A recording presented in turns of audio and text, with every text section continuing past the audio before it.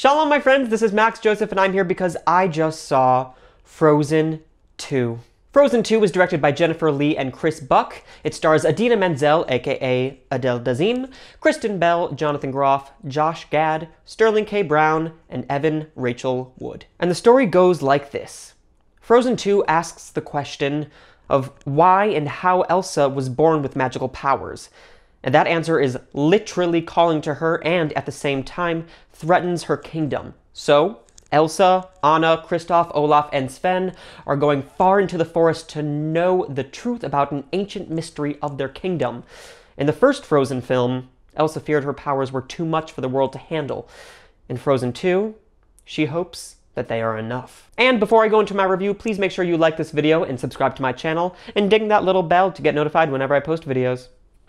My friends, this is why animation is my favorite genre, because it can encompass every genre. It can have action, comedy, drama, suspense, fantasy, sci-fi, western, everything, you name it. And when it's done right, you get something magical. And that is the case with Frozen 2. A beautiful story, remarkable and memorable music, stunning animation, and wonderful voiceover performances, and one of the reasons I really love Frozen is because it isn't necessarily about two people falling in love, but instead it's about sisterhood and acceptance of others, and in our current society, it is more important than ever to lean on your loved ones and to accept people as they are. And another reason I love these animated films are because kids love them and they learn from them. Films like Frozen 2, they teach kids to be kind to everyone.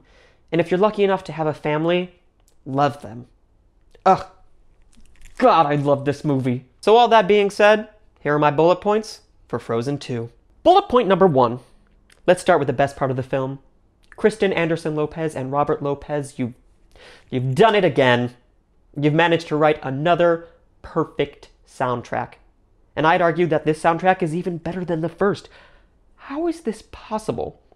Let It Go is arguably the most memorable song written for film in recent memory. And now, you give us another one that ups the ante with Into the Unknown. But that wasn't even the best song for me. Yes, Into the Unknown is the big number that'll get pushed this season, but I was really in love with Show Yourself. I'm going to make a weird comparison here, so stay with me. This is giving me serious A Star Is Born vibes. Reason being, Shallow was obviously the big song that won it all and was beautiful, of course. But I'd argue that the most impactful and powerful song was that final one, I'll Never Love Again. It wasn't the catchy song that everyone was singing after, but it had the biggest impact on the film and its audience. So, I think this is the same with Show Yourself. Not the flashy song, but it's the one that really pushed the film to being as powerful and beautiful as it was. It doesn't take away from how good Into the Unknown was, which is, epic. But as far as emotional impact, Show Yourself is just clearly the superior song. And we also got what we all never knew we needed. An 80s rock love power ballad from Kristoff. It is one of the most ridiculous things I've seen this year, and I'm so thankful that I have it. And these are only 3 of the 8 full-length songs we are given from this power couple. So congratulations, my friends. I think you're about to win another Oscar. Bullet point number 2. This is why Disney and Pixar are the greatest animation studios in history. This film is stunning. It is a visual masterpiece that exceeds the first one by miles. Even if you didn't like the story or the songs, you have to respect this glorious animation. There is no other studio on the planet that, no matter what the film is, puts this much into their animation. Every single shot is magical. From the close-ups on Olaf's glistening, snowy body to every detailed leaf floating off a tree in the distance, it is perfected. Bullet point number 3. Were there some faults? Sure. I think for about 10 minutes towards the middle end-ish, I felt the film starting to slow down, but they fixed that very quickly. It wasn't anything too big or too much to take away. Was it predictable? Kinda? But like, who cares? I didn't walk in expecting an M. Night Shyamalan twist out of nowhere. I went in expecting a beautiful story, wonderful music, magical animation, and terrific voiceover work. And this film checked all the boxes. Bullet point number 4. Speaking of voiceover, this is why we need an Oscar for voiceover performance. Let me explain.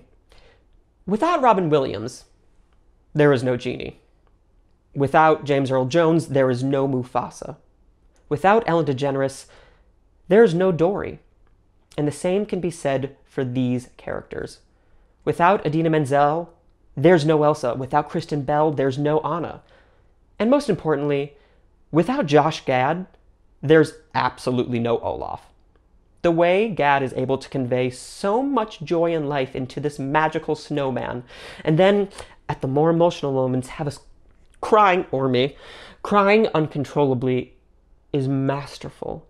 You cannot teach his comedic timing as a voiceover artist. You just can't. No amount of dubbing or anything will do what he is able to do so naturally. So I think that it is just so beyond time to finally have an Oscar for voiceover performance. I'm speaking it into existence right here, right now.